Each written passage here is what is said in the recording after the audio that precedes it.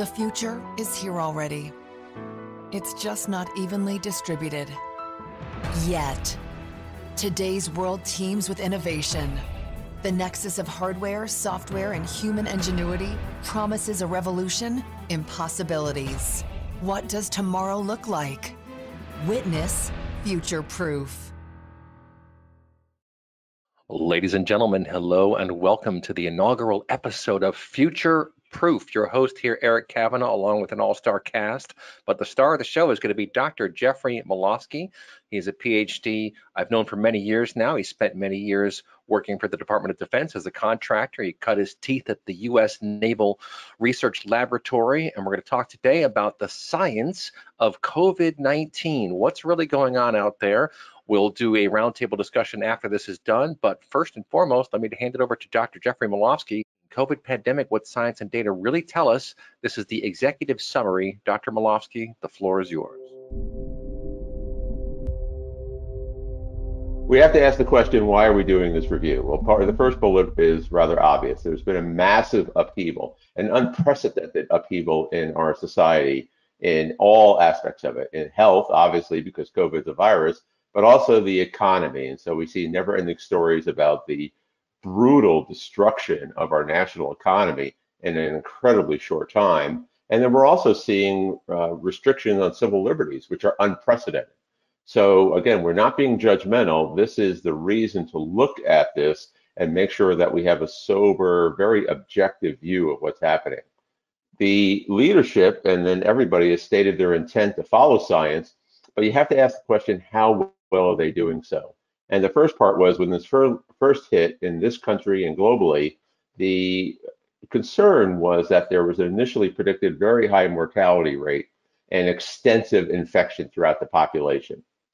Later research, as we get more in-depth knowledge based upon real cases and a limited amount of testing and what happened in some of the early countries, showed that the mortality rate was actually significantly lower than what was predicted, and that the serious illnesses were confined to some very well-defined subgroups. Well, that's very interesting. So that's a good news story, but then what have we done about that? This led to draconian sheltering and economic shutdown, and a key concern there was the justification to do so, and we'll get into that. And then the economic cost is immense, as we said. And then there's a deep concern, which I'll share with you, that the science and data analysis is being inaccurately reported to both the public and the leadership. And they're getting an inaccurate report of the true science and the true data analysis, then obviously the decisions that they have to make with very hard trade-off concerns are going to be less than effective. And then in this type of review, the goal is to find potential errors. It doesn't mean that there are errors, but we're looking at it to see if there are potential errors in the science, in the data analysis, and in the management of both of those, and then in the communication thereof. This type of study is rigorous in that it avoids all emotions. It avoids all politics. We don't malign anyone, and we completely, ruthlessly avoid banal platitudes. And we just don't pay attention to non-experts. So this is really an expert view of the world. Breaking news, patients with certain cancers are nearly 3 times more likely to die. Well, guess what? It's not nice, but if you have advanced cancer, you're probably 3 to 10 times more likely to die of almost anything. Dust, pollen, being rear-ended at 4 miles per hour. The point is you're heavily infirm. So that's not really a good headline because it doesn't really convey an objective view of the world. One big issue that is really being misstated in the media is they keep talking about confirmed cases. Confirmed cases are what it says, but we also know that we have very little testing. So the confirmed cases are only those where the people have gone into the hospital and been tested, which means you're already predetermined a test population that is already very ill. It's not everybody out there. And so you have to be very careful about the statistics that go on with that. So on the left side, you see the active cases worldwide, the closed cases, but now look at the number in the lower left, 2.4 million in mild condition. So by the own numbers here, 98% of just the cases that we know about, and we have done very little testing, are very mild. 2% are serious or critical. And then we go on from there. In the US, using the Johns Hopkins data, which is one of the leaders for reporting what's happening here and throughout the globe, we have 9.6 million tested in the US, 1.4 million confirmed, and now look at what those statistics show it down below. If you just do it off the confirmed cases, you have 6% fatality. If you do it off all the tested, that drops down to 0.9%. But we already know we've done very little testing, and so that ratio is a ratio of 7. We know from other ways that a reasonable increase of the number of people who actually have it to those would be 5 to 50 greater. So then you're talking about an infection fatality rate of 0.2 to 0.6%. And that actually agrees with the very original research projections that were going on. That makes it worse than the flu, which averages about 0.1%, but it certainly does not make it the bubonic plague. This is just unprecedented economic damage, which you also see in the lower right graph, which shows in 1 quarter, we lost 5% of the GDP of this country. That's 5%. You don't see hits like this unless we're in a major global war. We're going to flatten the curve because of limited healthcare capacity. So when I'm doing this review, I'm not judging whether they came up with the right justification. I'm saying, based upon what they're saying, their own words, their own objectives, their own approach, have they really fulfilled that, or is there something missing? And if there's something missing, let's point it out, and let's point out how to fix it as quickly as possible. So let's get to science. This is an important quote from Richard Feynman, and what's really important there is to look at the words utter honesty, a kind of leaning over backwards. You should report everything that you think might make it invalid, not only what you think is right about it. And that's critical to understand the science. So everybody, including Congress and senators and politicians and people in their homes and the neighborhoods who say follow the science, you have to get this. If you don't get this, you don't really grasp the culture of science. This is what it's all about. Science does not provide guaranteed conclusions. That's not what we do in science. We provide a body of very detailed evidence that has to be reproducible by other experts, and then it gets vetted over a long period of time. Science is set up for long-term review, so that something we know can be turned on its head later on. And this has happened many times in the history of science, where established theory gets turned completely around as new information comes around. So what is COVID-19? It's part of the coronavirus large family. There's hundreds of them. They mostly stay in animals. Only 7 sicken people. 4 of those produce very mild colds, like the common cold. 3 are serious, and that was the first SARS in 2002, MERS in 2012, and now this current one. And one of the things I want to draw your attention to is look at those dates: 2002, 2012, 2019. 10 years, 7 years. This is not a once-in-a-lifetime event. We are going to have epidemics of serious viral infections occur all the time. This was one of the first papers that dealt with the origin of this and whether or not it could be man-made or come out of a lab. And again, science does not give you a 100% answer. What it says is that it appears not to be man-made. It appears to not be purposefully manipulated. But new evidence can come at a later time and say, yep, now it does look like that. But from this level of genomic analysis, where you're getting down to the crux of the chemistry inside the nucleotides and the amino acids, how the thing reacts on the spikes attaching to a human cell, and this is comparing all this genomic data across this COVID to the previous one, to what's in bats, to what's in pangolin. It's a very good study.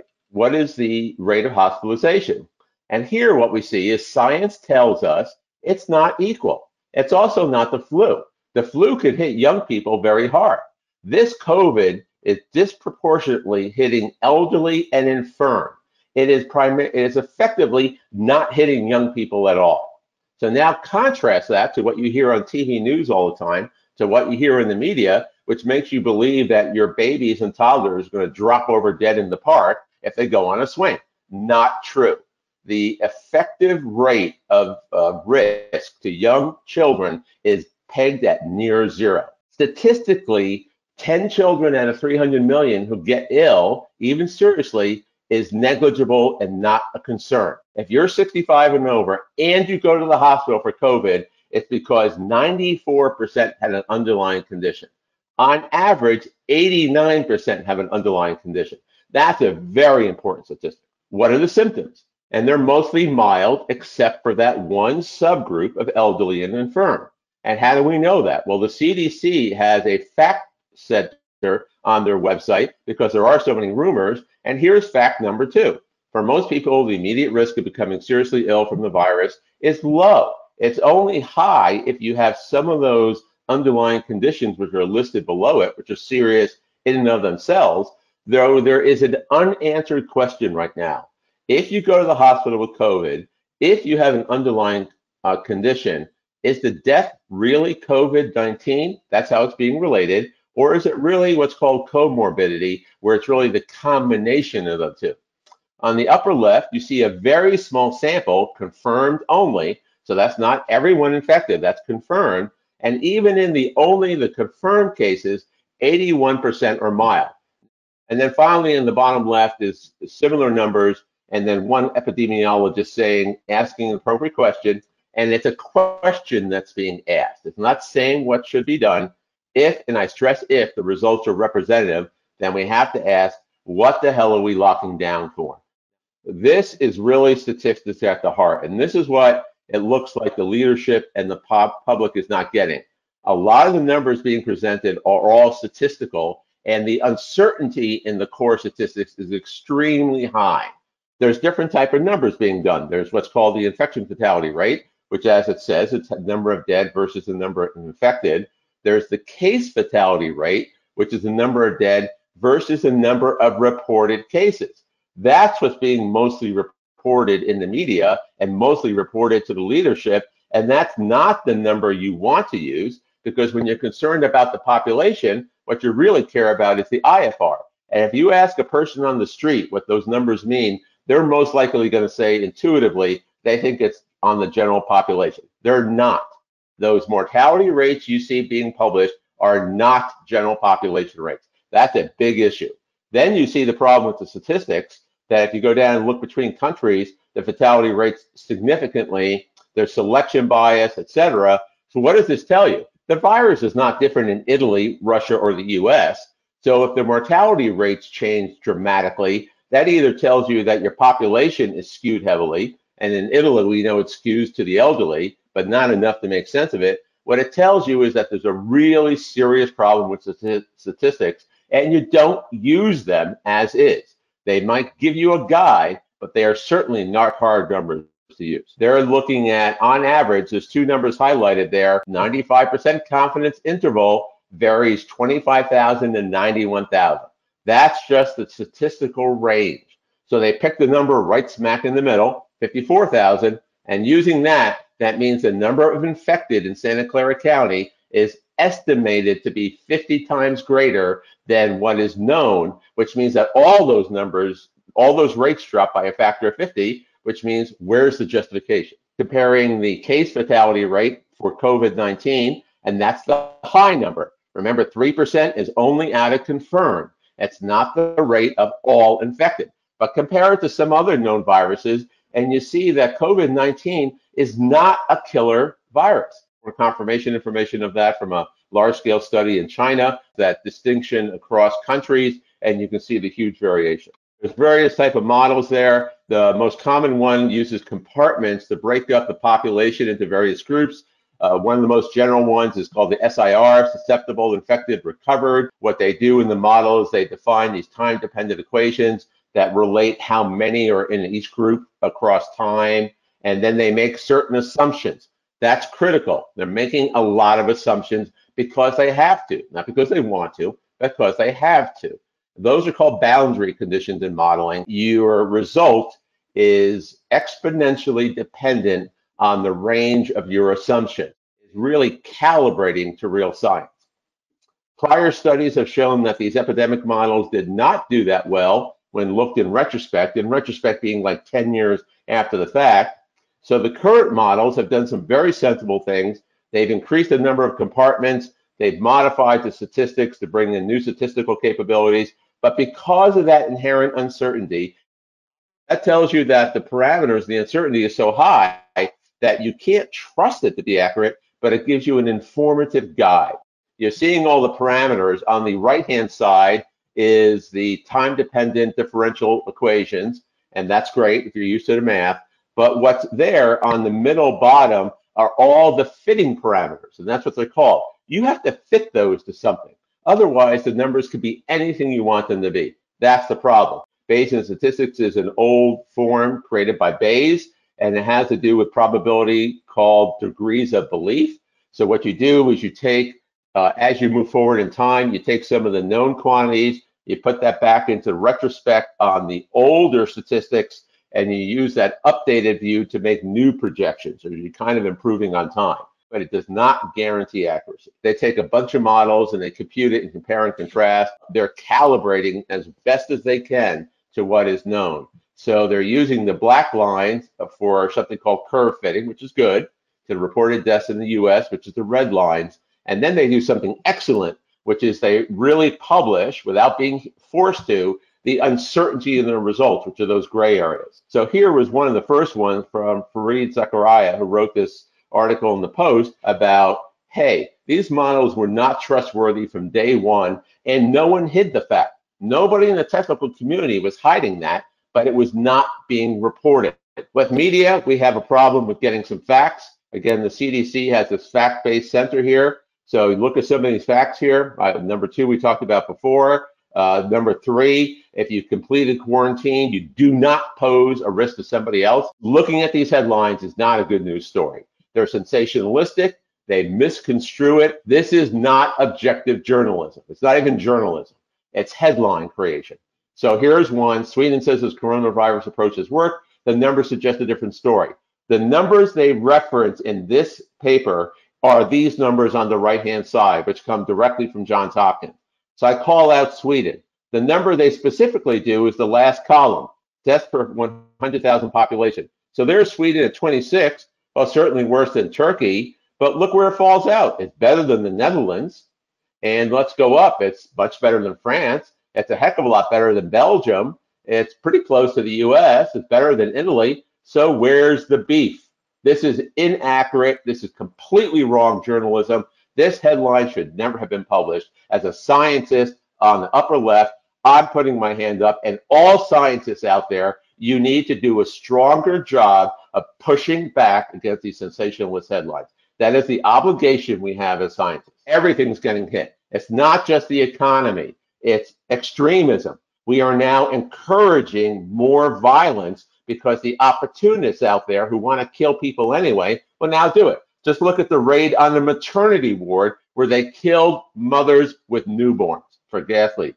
On measles, which was being vanquished, now we have a large population of children not getting measles, so measles will come up. And guess what? Measles kills. We're now creating more death, and so it can't just focus on the near term. We know that economic collapse kills people. From the financial collapse in 2008, 2010, 260,000 deaths came just from cancer, and that came in a published journal, The Lancet, and these numbers are coming from the World Health Organization. Who's really going to make that decision about who's worth saving? Are we saving immediate patients and condemning a larger number to die later? So you have to look at this from a total point of view, which is what this is saying.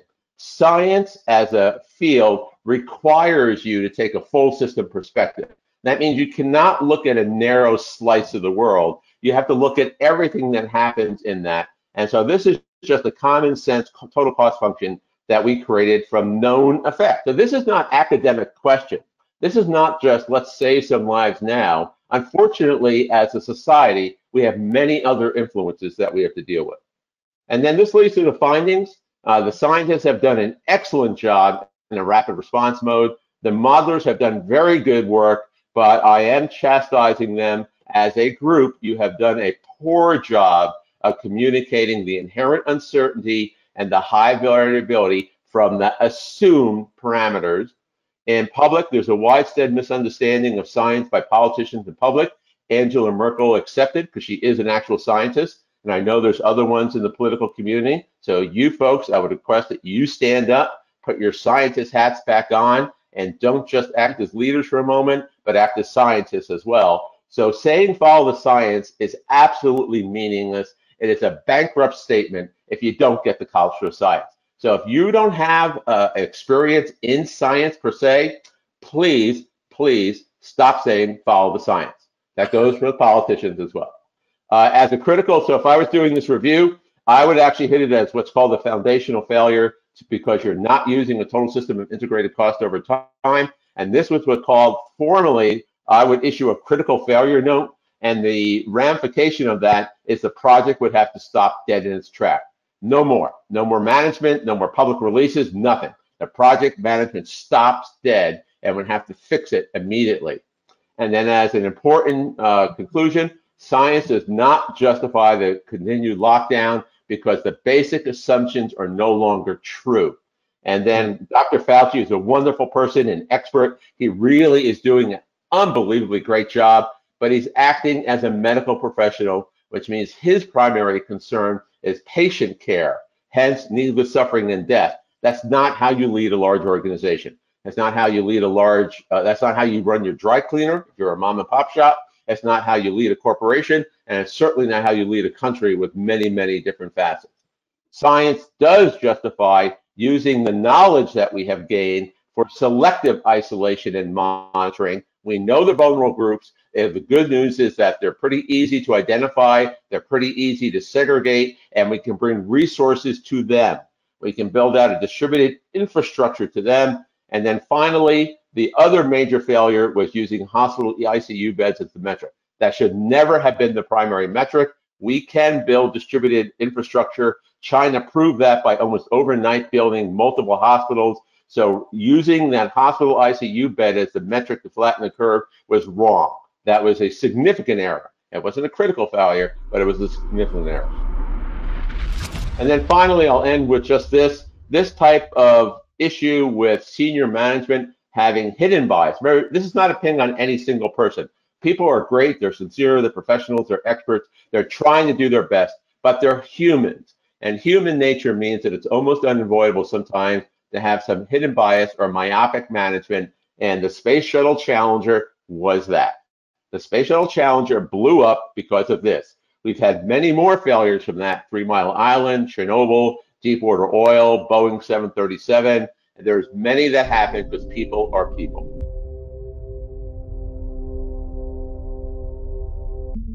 I want to get a comment from Richard Kirby. Richard, you spent 27 years at the United Nations working all over the Middle East and East Asia. What's your thought on the nexus or the intersection of scientific practice and policy making as you've seen in this pandemic? Well, thank you, Eric, for giving me the floor. I think one of the major issues is that, unfortunately, politics always trumps science. And I think once you have the data you get from science, you can play around the data to get what you actually want to see. And I think what we've seen in many countries, especially in the European and the Western countries, that people are putting a lot of emphasis on saving lives. And the question is, and it's a tough question to answer, when is a life more important than someone else's economic freedom? And that's a tough question, I think, and people, and most of the politicians are taking the easy road out. So I rather save lives, like in the case of Dr. Fauci, which Jeff had mentioned, save lives versus the economic blowback that we're getting at this point in time. Put a lot of importance on the freedom to do things. And I think the more you have the lockdown in place, the more you're going to get that blowback from the average citizens who wants to go back to work, who says, look, because they don't understand the science per se. I mean, the science is being interpreted by the politicians, by the media. So therefore, you're not getting the real access. I mean, no one actually goes to the CDC website. At least very few people go to the CDC website to get the accurate information. You get it from what you see and hear on the news. So therefore, that changes your point of view. And I think the big caveat is, especially in the United States right now, because this is an election year, it makes matters worse. So now you have the left and the right trying to viable. They're fighting to find who's got the right mantle to talk about it. Who's giving them more information? Who's trying to go out there? So you have this kind of battle between the left and the right to try to take the mantle of who's honest, who's not honest. Let's take the politics out of this discussion and let's bring jobs back to the countries. Yeah, and I, for one, believe there is a tremendous amount of damage being done to our culture, to our society. I was in New York just the other day for a medical procedure for my wife, and talking to people in the park, people are saying, I'm never going to shake anyone's hand again. And I'm thinking that's really unfortunate, because it seems to reflect on what I'm calling a bit of a cultural psychosis that we're going through, because this is so bizarre, it is so intense. And even if there are good intentions on the part of those who have put these lockdowns in place, nonetheless, we should remember the cliches that the road to hell is paved with good intentions. So I think Jeff has put a lot of good scientific information before us and reminded us that science does not provide absolute conclusions. It gives us a framework to better understand what's happening. And to your point, Richard, the political aspect of what we're dealing with here is really coloring and frankly miscoloring our ability to understand what's going on and make sensible decisions. And I'll bring Bob Garrity in as well, as someone who focuses a lot on esports. You know, sports in general provide a great escape for people. They're expecting a 30% hit to GDP because of this pandemic, which is absolutely breathtaking. But Bob, what's your take on the cultural impact of these lockdowns and how we've responded to this whole pandemic, and especially how it relates to sports? What I've seen a lot of is as we take players off of the fields and off of the hockey rinks and out of the football stadiums and basketball courts, we see a diminish of the kids' activities, active activities, obviously. It's nice to see people walking outside in parks, and I've seen probably an uptake of that. But for almost all hockey and soccer, for example, I'm very engaged in those areas, there is no activity. And the kids are players are just trying to get out on the field, get on a hockey rink, get in a hockey rink, do something that they can stay active. So we have to have some sort of balance, and that's balancing all the positive things that we do in our life to make sure that we've got a good balance of nutrition and activities with social activities, spiritual activities, or whatever it is. Can't have a trade-off that actually is negative to us in the long run. To Jeff's point earlier, when folks say follow the science, that's a bit misleading, right? Because there are scientific models that can be inaccurate. We see that all the time. Science, if we view it through the appropriate lens, we're going to get better and better at understanding. But to Richard's point, politics has so infused itself in this conversation. I don't know. We have a good question from an attendee who's asking, how could an average senior citizen help to influence the general public to be on alert for the biased viewpoints initiated by politicians and amplified by the press? What are your thoughts on how to get us back to a sensible perspective about how to approach this, Jeff? I would say the best thing you can do is help communicate to younger people who I think are falling prey to the sensationalistic headline. Nowadays, you get a sensationalistic headline, people just make stuff up, it's just to be entertainment. So I would say one of the things you can do is to convey to the younger generations that don't trust what you see on the headline. We should actually have a movement now, which is about this is really science, and it needs to counter, not as a naysayer, but it needs to counter as this is what science is objectively saying. Certain people have done a great job, and we need a whole movement to say, you still decide what you want to decide, but this is what actual science is. I love it. Well, folks, this has been a fantastic inaugural episode of Future Proof. Hop online to insideanalysis.com for more information. That's where we'll post the archive. And this is going to be broadcast all around the country later this summer on public access stations. Folks, we want to know what you want to know. So if you have any thoughts about all this, send me an email, info@insideanalysis.com. That comes straight to me. And like I say, we're keen to understand what your impressions are. What are you seeing out there? We had some great questions from the audience today. Big thanks to Dr. Jeffrey Malofsky. Of course, big thanks to Mr. Bob Garrity and Richard Kirby as well. And you can hear Richard and I every week, 1 o'clock Eastern Time on World Matters, broadcasting weekly. And of course, we also have DM Radio and Inside Analysis. We want to know what you want to know. Send me an email, info@insideanalysis.com. With that, we're going to bid you farewell, folks. We'll talk to you next time. Take care. Bye-bye.